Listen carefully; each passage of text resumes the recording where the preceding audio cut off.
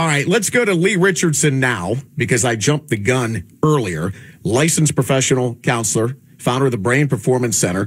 Leigh, how you doing today? Doing well, thanks. How about you? I'm good. So stores can use music to influence what we buy. Are you kidding me? Not at all. I mean, stop and think about it. We know music influences our life. I'm the first one, man. I get to the gym and I hear that fast-paced rhythm and I think, ooh, I got to get my workout going. Yeah, I'm the opposite. I listen to country music and I want to booze. So I guess it serves the same purpose. But how does it get you to buy stuff? How do stores use it in order to get you to spend? Well, listening to music has a real effect on your brain. When the brain hears something that it likes, it starts releasing or experiencing something it likes. It starts releasing dopamine. That's a neurotransmitter.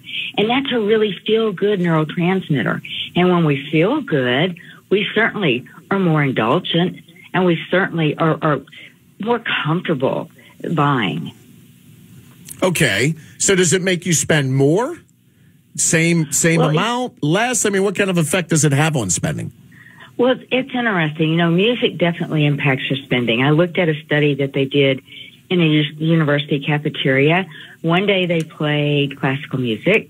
One day they played pop music. One day they played elevator music. Well, obviously, we know what the students like the best. They like the pop music. Right. But when they played the classical music, they spent about 20% more. No kidding. Leigh, have you ever been to Vegas?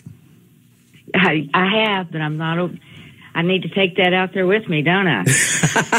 Well, the reason I'm asking you is because I've been to Vegas one time for a bachelor party, and I'm not going to go into that. But I remember, and I can't remember which one it was. I walked into a casino, and they actually have the sky is like painted on the ceiling, and it rains in there, like a little bit of a rain, and it forces you into their shops to see stuff to buy. So, you know, kind of along the same lines of what we're talking about, stores can get very creative in order to induce you to open up that checkbook.